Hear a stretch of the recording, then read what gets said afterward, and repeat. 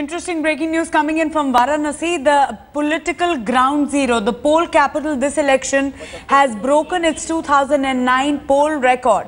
Poll percentage record at 3 p.m. Polling percentage at 3 p.m. stood at 45.2%, almost 3% higher than the 2009 poll percentage of 42.61%. This is at 3 p.m. It perhaps might go even higher in all probability. This is despite the searing temperatures and extreme heat. This time Varanasi knows that it is also voting for a possible prime ministerial hopeful and candidate and a possible prime minister. So they're coming out in droves. What do these numbers mean? Ankit Tyagi on the phone line with us. Ankit, since morning you've been reporting on these long snakes of queues outside polling booths. Varanasi has already broken the record. This is what we have been reporting since morning. Varanasi today going ahead in large numbers and voting.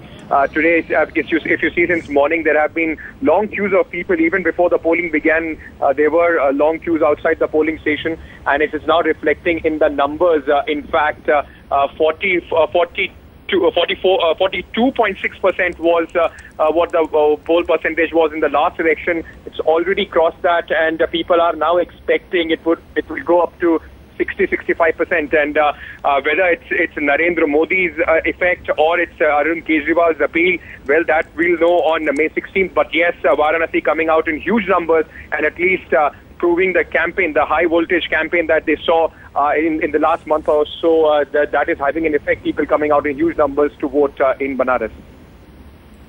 Okay, there's Ankit Tyagi giving us more details. Ankit, but also tell us that with what you're seeing around you, how much higher is it likely to go? What is your sense on the ground and what are people telling you?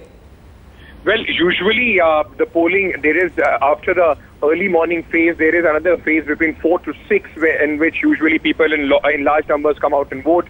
There is expectations that this will go up to 60%. That is what most where people are saying. It might even cross that. But this is in tune with what we have largely seen across the country. A lot of enthusiasm, a lot of new voters coming out and voting.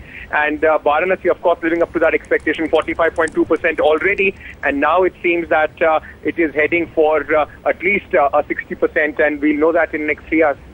All right, Ankit, thanks so much and keep us updated.